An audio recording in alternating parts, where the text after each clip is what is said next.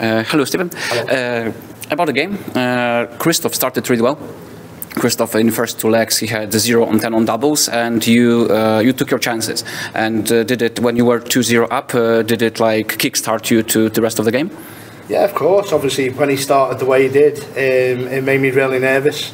I thought to myself, I've been stitched up here getting Christoph, but listen, I've played Christoph enough times to know how good he is. I think the whole country knows how good Christoph is. He's got a talk hard, and he was the one that people didn't want to draw, but thankfully for me, he missed a few doubles, like you said, and he let me in. And once I got the 2-0 lead, I didn't really look back then. I just tried to keep the pressure on. I started scoring a bit better, and yeah, I was really happy with my performance, to be honest.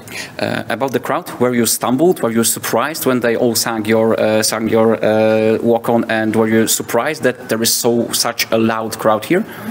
No, obviously the crowd's been amazing, and I've had quite a lot of people buying merchandise from my shop online, and Bunting scarves and Bunting masks. Yeah, Bunting masks were really yeah. nice. So I knew I had a few fans in the crowd, albeit probably 1%, but yeah, I just really enjoyed it. Like I said, it was a wonderful crowd, it was a great game, and I was glad to get over the line and into tomorrow. Okay, and one last question. Last time when you were in Poland, things were different. It was like 12 years ago when you were in, as BDO champion, you were in Police. And how did your life and how did your game change since then?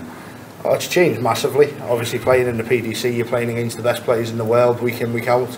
You can't really have a day off because the players are that good, and the consistency that you need to have to stay into the top 16, top 10. You need to make sure that you're averaging near 100 all the time, and sometimes it doesn't happen, but sometimes it does, and when it does, it's a really good place to be. Okay, thank you, good luck tomorrow. Thank you very much.